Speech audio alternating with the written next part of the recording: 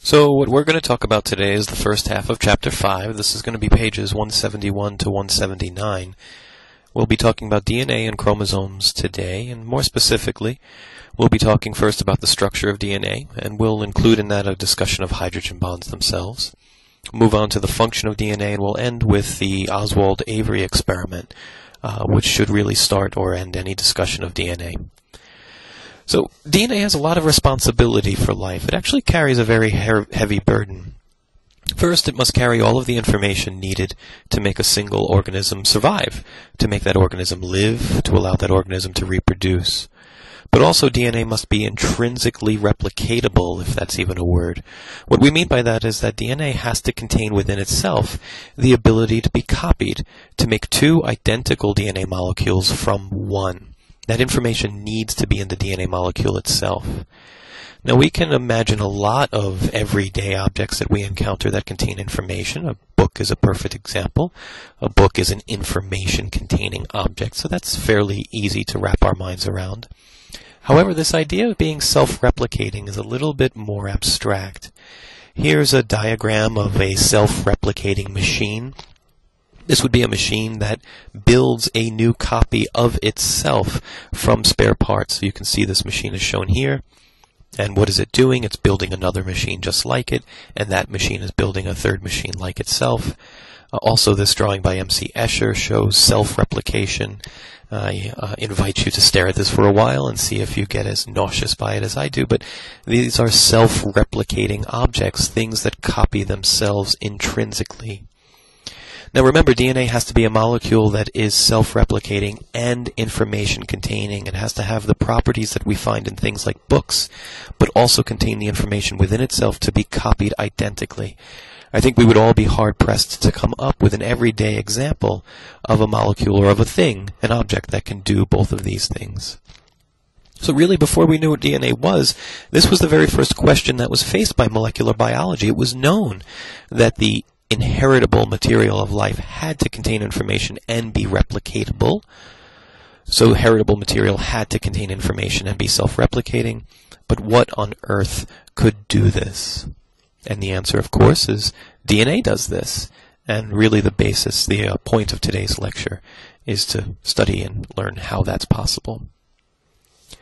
So when it comes to DNA and these processes of being replicatable and containing information, we use special terms in biology.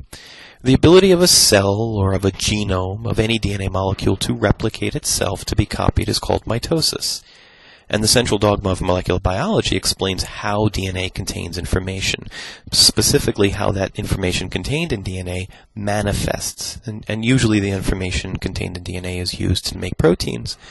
And as any of you who have had me in class before know, I love to say that proteins do everything, and they do. Proteins do everything in a cell. We'll come back to that in just a second.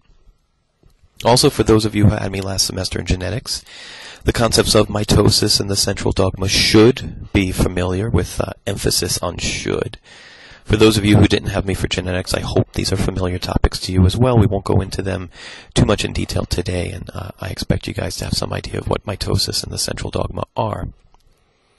What we don't have the time to cover in genetics is the chemical nature of DNA. We don't really get to talk about DNA as a molecule, as a biomolecule itself. More specifically, DNA as a set of atoms. Now, we won't go into any real chemistry today, but we will talk about the molecule, the physical molecule of DNA, and how that structure allows DNA to do what it does. DNA is the molecule of life for all life on Earth. There is no living cell on this planet that uses anything but DNA to hold its information and to be replicatable. But it is the chemistry and structure of DNA that gives it both of these properties. And so let's talk about the structure of DNA. In the 1800s, microscopes got powerful enough that they allowed early scientists to kind of look in and see living cells divide. And this basically shows what those scientists saw. They saw that when cells went from a non-dividing state to a dividing state, those cells went to a whole lot of trouble to make sure that each new daughter cell that was made got a complete set of this stuff here. We see here These are two identical copies of stuff that this original cell went to a whole lot of trouble to make sure each new daughter cell got. We know this process as mitosis, and we now know that these stages of mitosis are broken down by what occurs in those stages. We also know that these things that these daughter cells are getting are chromosomes. These were initially named chromosomes because they were easily stained with existing dyes at the time. So chromosomes literally translates to things that color. And the scientists who were watching this happen correctly surmised that whatever these chromosomes were, they must be important to the cell. More specifically, they must contain the heterable material of life, because why else would these cells go to so much trouble to make sure that new daughter cells got a complete set? Certainly there was nothing else in the cell that was paid attention to as much as these chromosomes were. Then in the early 1900s, technology got a little bit better, and it was discovered then that these chromosomes were made up of two primary components, DNA and protein. The shape and structure of the DNA molecule was still not known at this time. Watson and Crick had not done their hallmark experiments, but it was known that DNA contained only 4 different building blocks, and those building blocks were cytosine, guanine, adenosine, and thymine. Scientists around that time, being their typical open-minded selves, and I hope that my sarcasm comes through on that, quickly dismissed DNA as being important because those scientists came to the conclusion that it was simply too simple. That DNA molecule, being made up of only 4 things, was too simple a structure to contain all of the information of life. The prevailing belief at that time was that it must be the proteins that were found in chromosomes that contain the heterable material of life, and the purpose of DNA was simply structural. DNA was thought to be a scaffolding that was there to hold these different proteins together. We now know that the opposite is true. The proteins that you find in chromosomes are actually just structural. They're packaging materials, allowing the DNA to condense up. We'll talk about that in our next lecture. What I find amusing is that these scientists, in their rush to judgment and being closed-minded, forgot very simple principles such as the English alphabet, music, Morse code. They forgot science in general. The English alphabet is a set of 26 characters, and from those 26 characters we make all of the words that we know of in the English language. I'm not much of a musician, but I think there's something like 10 notes in music. And from those notes at their different pitches, we make all of the music and all of the songs that we know of in human existence. Morse code is a series of dashes and dots, or long tones and beeps, that are brought together to symbolize every single letter in the English alphabet, and then in turn to make all of the words that we know of. And DNA, then, is nothing more than an alphabet of 4 letters. And those letters come together to make molecular words, molecular phrases. What's important in all of these examples, and what those scientists in the early 1900s forgot, was that it's the sequence that matters. It is the sequence of letters that gives language its meaning.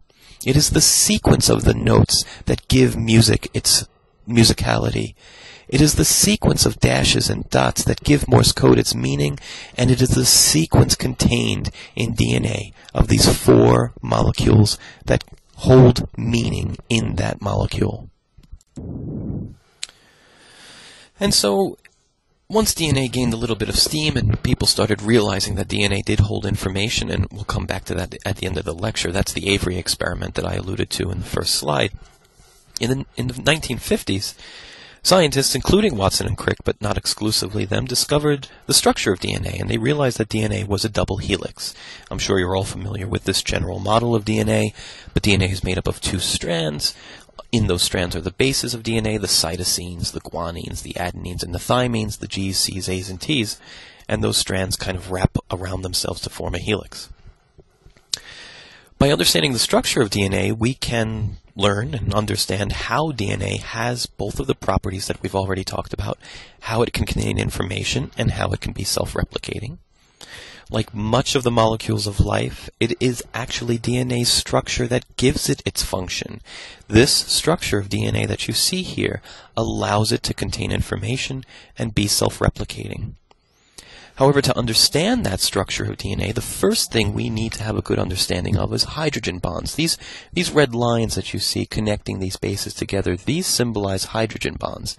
And hydrogen bonds are what hold the two strands of DNA together.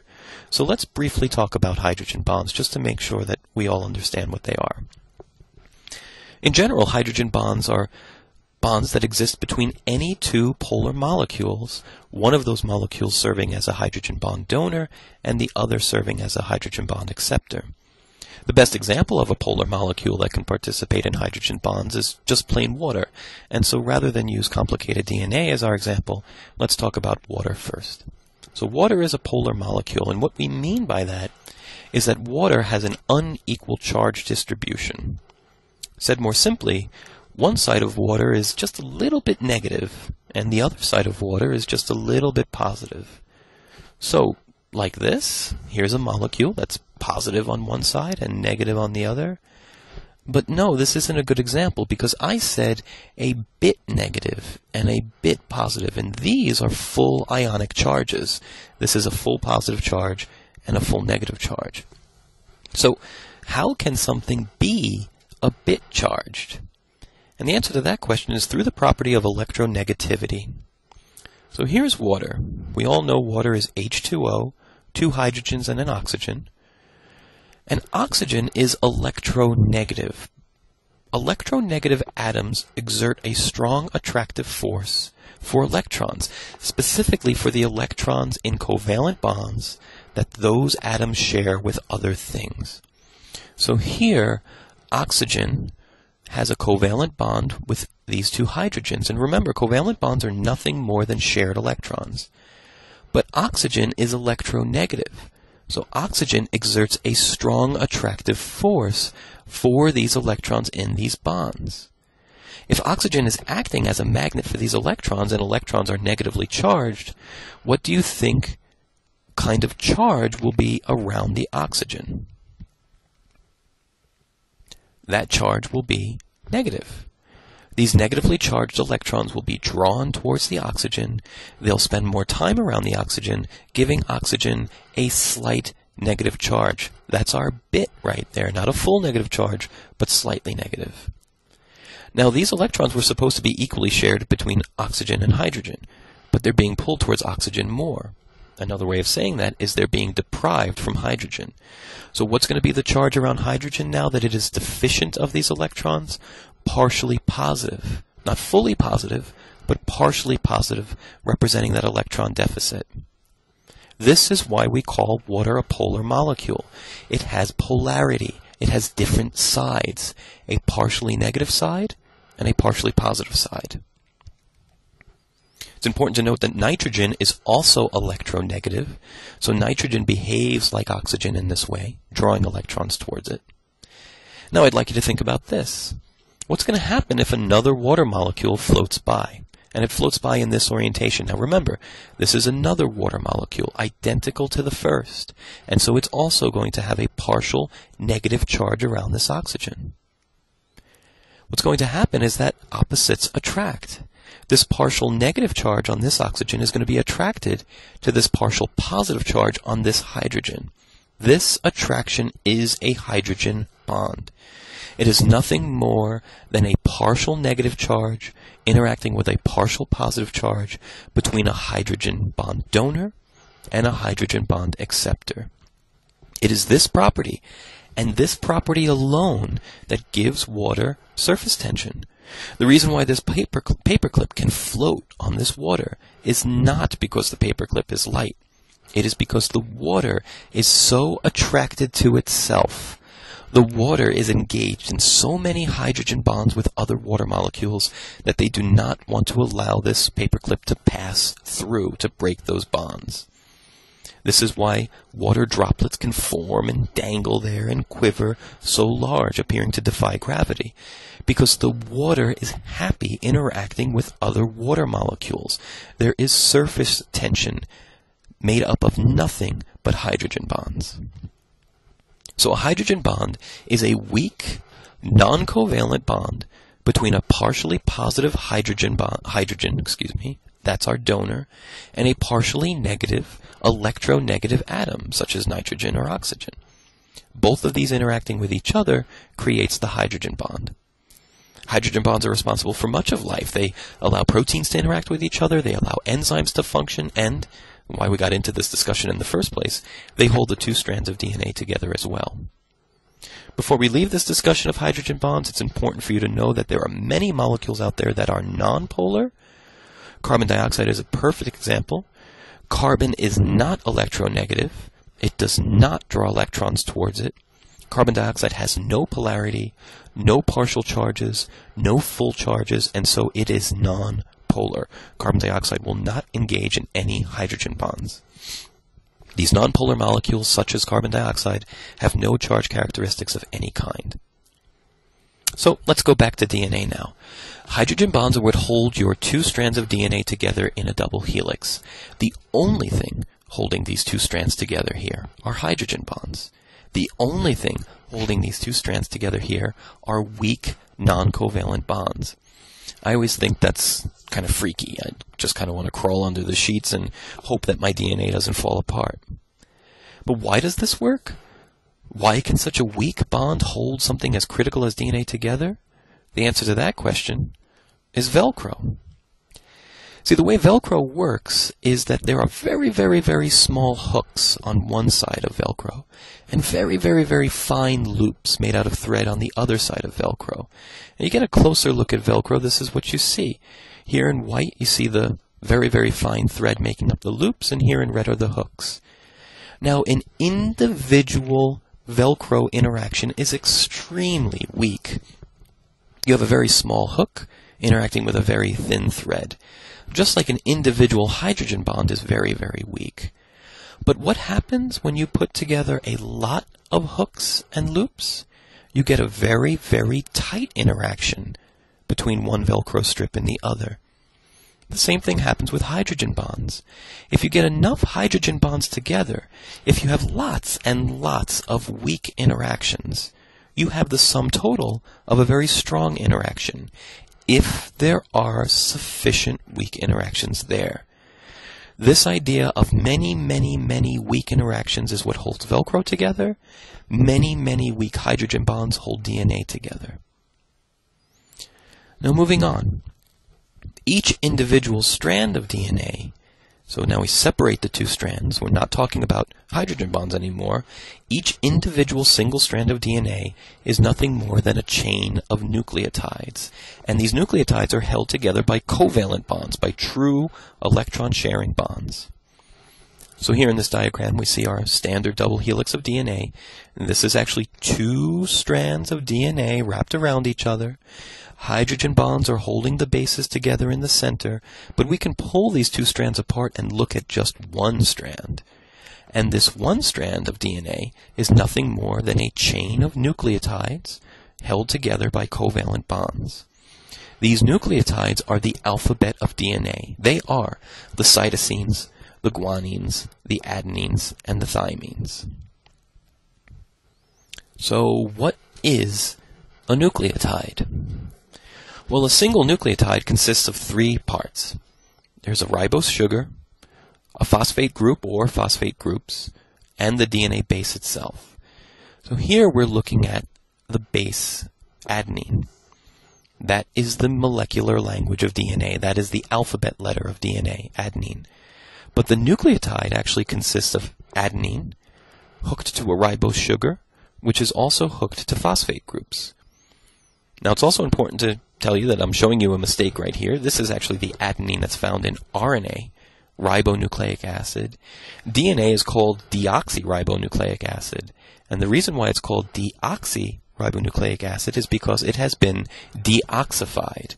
If you look down here at the hydroxyl group, you'll see that in DNA, this hydroxyl group is actually a simple hydrogen. That is why DNA is called deoxyribonucleic acid, because it is missing that oxygen right here. In any event, this is the A of DNA. This is the A nucleotide. It contains the base, the ribose and the phosphates. If we remove that adenine base, we can pop on any of these other bases right here. We can put on a guanine, and then we would have the guanine nucleotide. We could put cytosine right here, and we would have the cytosine nucleotide. We could take thymine and hook it on right here, and we would have the thymine nucleotide. What's important from this is that the bases themselves, the adenine, the guanine, the thymine, and the cytosine, are the information-containing portions of the nucleotide. The sugar and the phosphate are just structural. These sugar phosphates make up the backbone of DNA. If you think of DNA as a spiral staircase, they would make up the banisters. And they are repeating. And so you see here it's phosphate sugar, phosphate sugar, phosphate sugar, phosphate sugar. No information there. All structural, holding these ribbons of DNA together. And because these phosphates are negatively charged, this backbone of DNA is itself negatively charged. This is why DNA is a negatively charged molecule. The bases of the DNA, the guanines, the cytosines, the thymines, and the adenines, they point inward, away from the backbone. And again, using that analogy of a spiral staircase, it is the bases that make up the steps of that staircase. If we go from this kind of straight chain model to more of an accurate helical model, we again see the phosphate, sugar, phosphate, sugar, phosphate, sugar backbone, negatively charged. And in between those two backbones are the steps, the bases of the DNA itself. These are the A's, the T's, the G's, and the C's, and these are what contain the information of DNA. Now, we just finished talking about hydrogen bonds, but please note that here we see, holding these two bases together, holding one strand of DNA to the other, are our hydrogen bonds. So many of you along the way have probably heard that DNA goes from 5' to 3', and many of you probably have no idea what we mean by that. Let's put some understanding to that idea by getting a little bit of a different look at a nucleotide. So here we're seeing a nucleotide as well, but we've kind of stripped away the base, so we don't see the big bulky adenine, guanine, cytosine, or thymine here. We've just replaced it with this little marker. And so what we are looking at is the ribose sugar and one single phosphate coming off of that sugar. Now, chemists like to number things. I'm not really sure why chemists like to number things, but they do. And they like to number carbons in molecules such as this. It makes some sense. If you're going to number something, you should number the carbons, because carbons are usually the most critical atom in a molecule, especially for biomolecules or organic molecules. The carbons are what are important. So chemists like to number the carbons. The carbons in the base itself get normal numbers. Now, we don't see that here, but all of the carbons in the base, whether it's an A, a G, a C, or a T, they get normal numbers. To distinguish those carbons from the carbons on the ribose sugar, the ribose sugar carbons get primed. What I mean by that is this carbon right here on the ribose sugar is called the 1' carbon.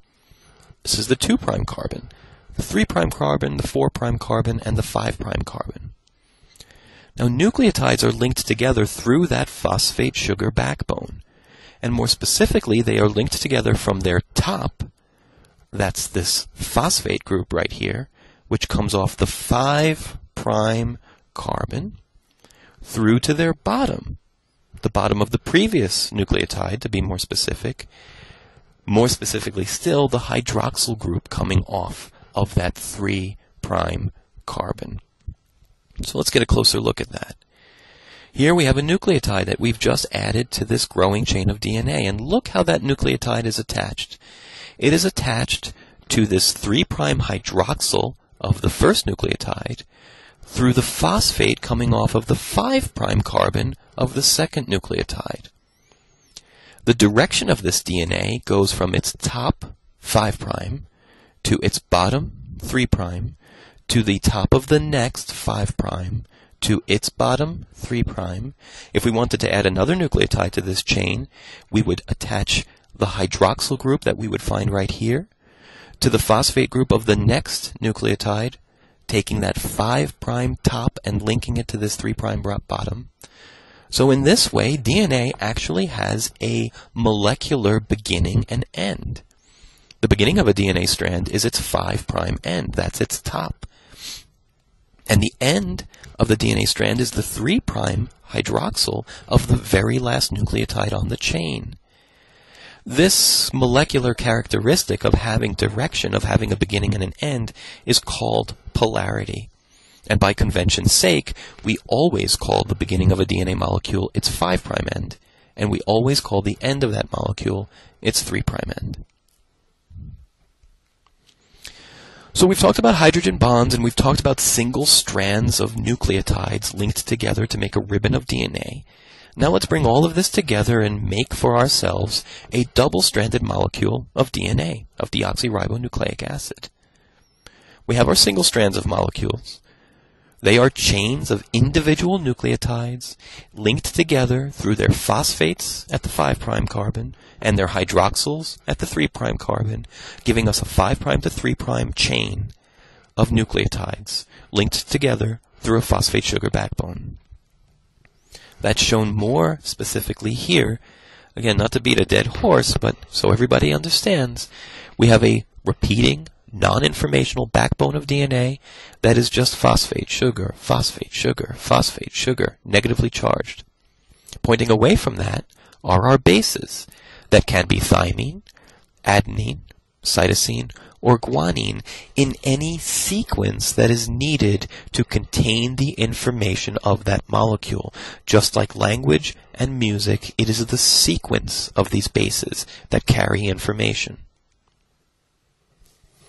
However, these bases can engage in hydrogen bonds, and they can pair up with one another between two different strands of DNA through those hydrogen bonds. Specifically, adenine can base pair with thymine, and only with thymine, and it does so through 2 hydrogen bonds. Guanine can base pair with cytosine, and only with cytosine, and it does so through 3 hydrogen bonds. These are the rules of DNA base pairing.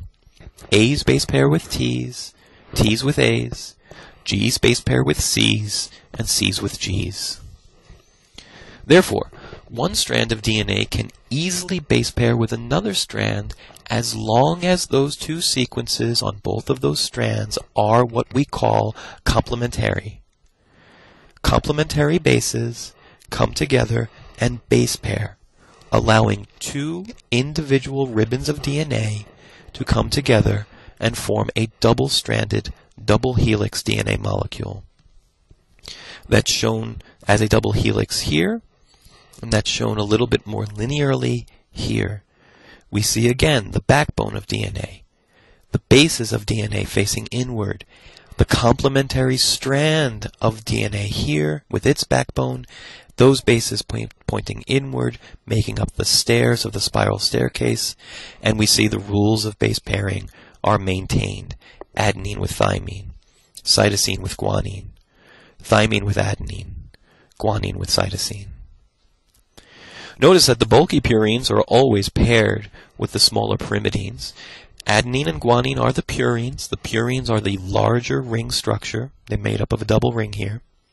Pyrimidines are cytosine and thymine. Cytosine and thymine are the single ring structures that you see here.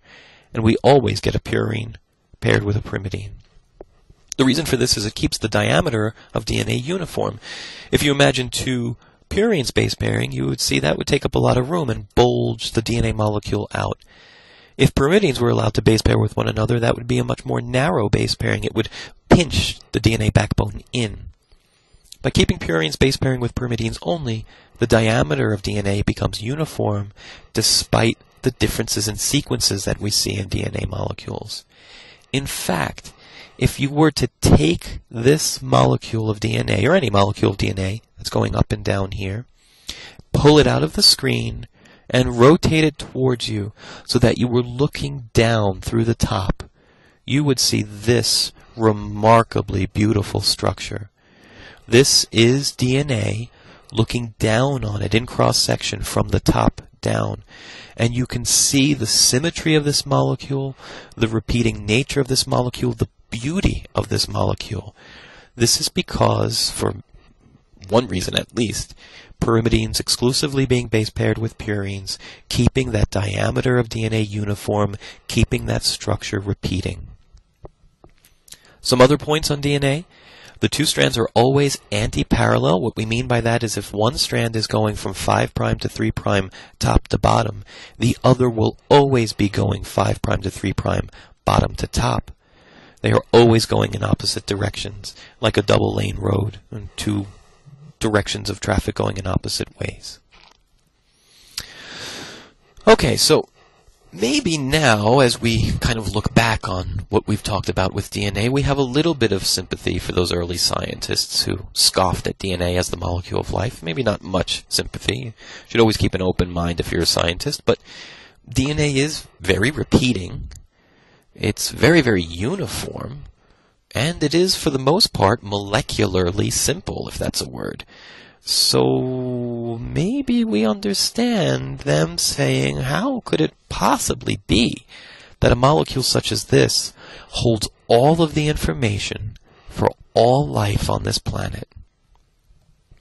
To come full circle from some of the things we talked about earlier on in the lecture, it's proteins that really make life possible. It's proteins that catalyze biochemical reactions, allowing those reactions to occur. It's proteins that hold cells and tissues and organisms together structurally. It's proteins that move everything around in cells and allow cellular trafficking to occur. It's proteins that send, receive, and truly are the messages of the cell. Proteins do everything. Proteins do everything. They do everything. Cells are alive solely because of the action of proteins. And DNA's job is to simply contain the instructions for building all of those proteins.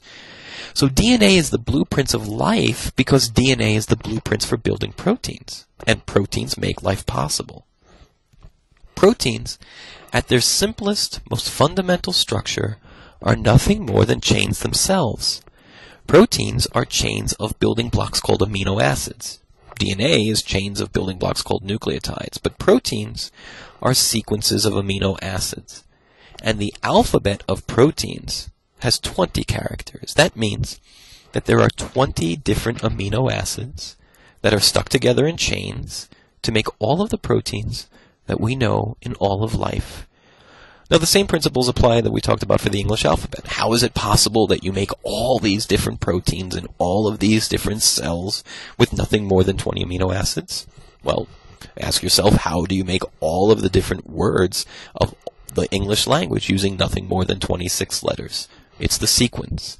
It's the sequence of the amino acids that make the protein be what it is. So, DNA genes are nothing more than an encrypted code that contains the instructions for building proteins. See, DNA uses a different alphabet. DNA uses an alphabet of 4. Proteins use an alphabet of 20. But there is a translation there. The information in that DNA alphabet of 4 has in it what is needed to make proteins. As an example or an analogy here, let's consider courtroom stenographers. These are the people who type silently right in front of the judge as courtroom proceedings are going on. And their job is to record everything that everyone says during a court case. This is the stenographer's keyboard. Now take a look at this keyboard. I don't see a C. I don't see an X. I don't see an M. I don't see an N. This is the output of a stenographer's recordings. And what this sheet here says is, this is an example of a machine shorthand form, a steno keyboard with paper. This language from this alphabet can be converted into this language using this alphabet. The language of DNA is a nucleotide language. It consists of a different alphabet. But in the sequence of that alphabet, you can create the translation to the language of amino acids and proteins. So the nucleotide sequence of a DNA gene made up of nothing but C's and A's and T's and G's, if I said that right, can be and is translated by the cell into a sequence of amino acids. You just need to know the translation. And this is the translation. This is the DNA to protein dictionary that you're looking at here. This is the translation from DNA sequence to amino acid. The way it works is that you need 3 nucleotides to encode the information for a single amino acid, but that's no problem. We can do that. And so the DNA sequence TTT, thymine, thymine, thymine, is the instruction to use a phenylalanine amino acid in that place. The DNA sequence cytosine, adenine, adenine contains the information for putting glutamine in that space. This is how DNA holds the information for building proteins. 2 different alphabets can be translated to one another, and the language of DNA can contain the language of amino acids. Now, all life is different from one another on this planet solely because of the differences in our DNA, the differences in our genomes, the differences in our genes. In fact, the only things that make us, you and I, humans, different from bacteria are our DNA. That means the only things that make us different are the proteins we make. To me, that's just an incredible idea, that the only significant difference between us and a bacterial cell is our DNA information, which is nothing more than an instruction manual for building proteins. So we'll leave this lecture with the Avery experiment. Basically proved that DNA was the information-containing molecule of life. Before this experiment, we just didn't know what molecule could contain the information needed for life. The reason why we're going over the Avery experiment now is because truly it would be a disservice if I ended this lecture without describing it. This is the quintessential hallmark experiment that proved that DNA was the heritable material of life. In the late 1930s, we, not us, but scientists and people at the time, knew that there must be an inherited molecule of life. There must be a way to get information from one cell to the next. And indeed, as we already said in the intro, we saw that these chromosomes were being meticulously dealt out to daughter cells, and so it was surmised that chromosomes must be or contain that information. We just didn't know what that molecule was or what that molecule did. Avery and his colleagues figured out in a very elegant way that it was DNA that contained this information. So let's go over that experiment. This is Avery's experiment. There were at the time, and there still are, 2 strains of the bacterium S. pneumoniae, if I'm saying that correctly. By looking at that bacteria's name, it's pretty easy to see what illness that causes. Now, one of these strains was strain S, and strain S of this bacterium kills things. It kills people, it kills mice, it's infectious. Another strain, strain R, is avirulent, and what that means is that the R strain doesn't cause infection. So, what Avery first showed was that if you boil this virulent, deadly S strain, you would kill the bacteria in there, and those dead bacteria couldn't launch an infection anymore, and so people and animals exposed to dead S-strain bacteria lived. There's no big surprise there. So we see that in this diagram. If you take a mouse and you inject it with living S bacteria, the mouse dies from pneumonia. You take a mouse and inject it with living R strain of this bacteria, the mouse lives because the R strain is avirulent. If you take the S deadly bacteria and you boil them, they all die. Inject those into a mouse, the mouse lives because the dead bacteria doesn't hurt the mouse. However, what Avery showed was that if you take those heat-killed, non-deadly S strain bacteria and you mix them with living R strain bacteria, the R cells actually become transformed and they become virulent. Now, let's say that again. You start with dead non-virulent S strain cells that don't kill mice, and you mix them with living avirulent R strain cells that don't kill mice. And what you get when you do that is a deadly concoction. So in other words, when you mix these two things together and you inject that into a mouse, the mouse dies. So that was definitely a head-scratcher. What Avery realized was that there must be something left from these dead S cells that passed the information on to the R cells for being virulent. In other words, Avery realized that the heritable information of life was left over after these S cells died, passed to the R cells, and that heritable material of life contained the information for virulence. So these living R cells took that information and used it to become virulent themselves and kill that mouse. Avery and his colleagues realized that they must have the information molecule of life in their hands. So what they then did was they painstakingly purified all of the different individual biomolecules from those dead, heat-killed, formerly virulent S cells. And they mixed each of those individual biomolecules with the avirulent R cells and repeated their experiment. So in other words, they heat-killed these S cells, they burst them all open, and they got out just the RNA from them.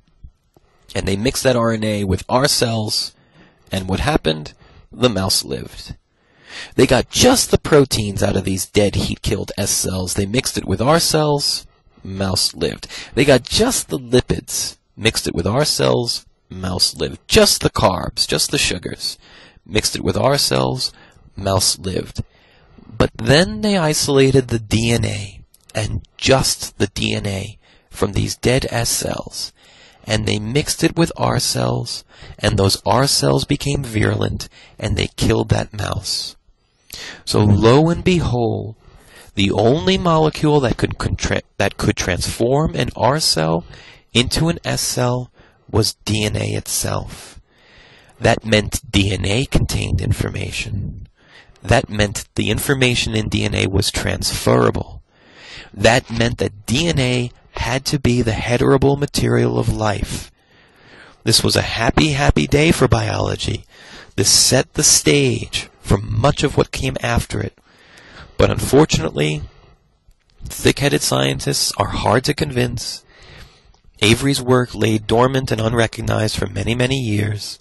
He was old when he did this work, and he died before it was accepted, and so Avery never won the Nobel Prize. The Nobel Prize cannot be awarded after death. So Avery never received the recognition he deserved for this experiment. So that's all we'll talk about today. To summarize some of the major concepts we did cover, first of all, we said that DNA, if it is the heritable material of life, must have two properties. It must be able to carry all of the information needed to make an organism live, and it must be intrinsically replicatable. We said that DNA is an alphabet, and it's simply an alphabet of 4 letters. Those letters we now know are nucleotides, and the nucleotides that make up DNA are cytosine, guanine, adenine, and thymine. Each individual strand of DNA is just a chain of these nucleotides held together by covalent bonds, and each individual nucleotide is made up of 3 parts: a ribose sugar, a phosphate group, and the DNA base itself. The ribose sugar and the phosphate make up that negatively charged structural backbone of DNA, and the base is what contains the information. DNA has polarity. It has a beginning and an end. The polarity of DNA is a 5' beginning and a 3' end, so DNA goes from 5' to 3'. Now, single strands of DNA can come together and base pair with one another, and they do so through non-covalent, weak hydrogen bonds. Adenine base pairs with thymine through 2 hydrogen bonds. Cytosine base pairs with guanine through 3 hydrogen bonds. And we went through hydrogen bonds. You're responsible to know how hydrogen bonds work. We talked about what a hydrogen bond is. The 2 sequences on either strand of base pairing DNA are said to be complementary. That just means that the A's are with the T's and the G's are with the C's. We went on to talk very briefly about how DNA contains the information for building proteins. DNA genes are nothing more than the encrypted codes needed to build proteins or sequences of amino acids. It's the proteins that do the work of the cell. It's the proteins that keep the cell alive. Proteins do everything. But DNA, by containing the information for building proteins, thereby contains the information of life. Obviously, we'll spend quite a bit of time later on in this semester going over how DNA, how that information in DNA can be manifested into proteins. And finally, we wrapped up today's lecture talking about the Avery experiment, which conclusively proved that DNA had to be the heritable material of life by showing that if you took DNA from a virulent bacteria and you transferred that DNA into an avirulent bacteria, you converted or transformed that second bacteria into being virulent. That meant DNA had to be able to contain information. DNA had to be a self-contained information-containing molecule, and that, by definition, was the heritable material of life. So that's it for this lecture. We'll go over some of these concepts in class, and that's it.